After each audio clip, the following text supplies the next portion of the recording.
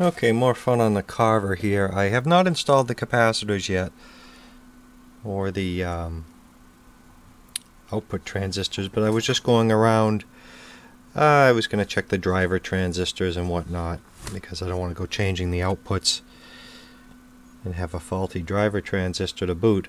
What else did I want to mention? I looked into the power supply board and these components over here on this regulator board. Where is it? Over here. This is nothing but an opto isolator, and there's an IC under it also, and those are just photocoupler transistors that power this primary of the magnetic field transformer here, but that's just a fancy word for the primary of the transformer. And that's the triac down there, which I'm learning a little more of, MT1, MT2, and the gate, but I'm hoping not to get into all of that because the unit does power up okay. So I don't think there's any problem in this area. I've tested those components. Everything seems fine over there.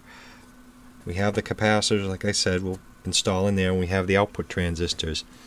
And it seems to be this channel here, which I don't know which one it is, 1 or 2. This is the one that that has the most issue. All the transistors on this channel are fine. This channel here, though, we have one. I've metered them all. We have 1, 2, 3, 4 shorted output transistors. That's fine. So I went on and I wanted to test some of the associated circuitry, the drivers. More importantly, I don't know what all these transistors do. I do have the schematic and I've been referencing it, but if I don't get any shorts, I just move on. This transistor is good. It looks like a TO3 style 3055. I'm just guessing. 2N3404 tests good.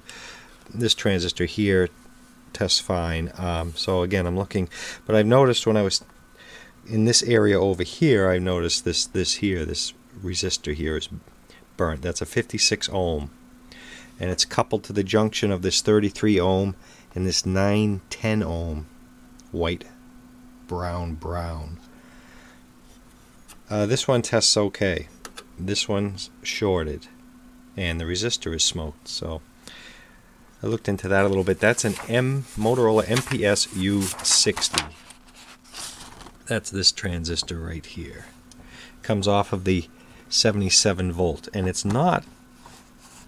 The 910 and the 33 ohm resistors are here, but the 56 is not. So they've taken these two resistors and a capacitor and fed them to the 76 through a 56 ohm. Probably to sacrifice it. I don't know. But anyway, the resistor that's not in the diagram here is open, and this transistor here on the 76 volt side is shorted, which feeds down here. I'll check these transistors later, but I think they're fine. Still confusing, these OC1, they call one DC1 for the triac, and I'm not getting into that right now, but as I said, that's this transistor right here, Q13. These two resistors are present, but they're tied to a 56 ohm paralleled with a capacitor going to the pin 14, which is the 76 volt line. So we'll scour up one of these, MPS U60. That's a high voltage transistor. I have it up over here. It looks like that. It looks like that, and oh, the data sheet's right here.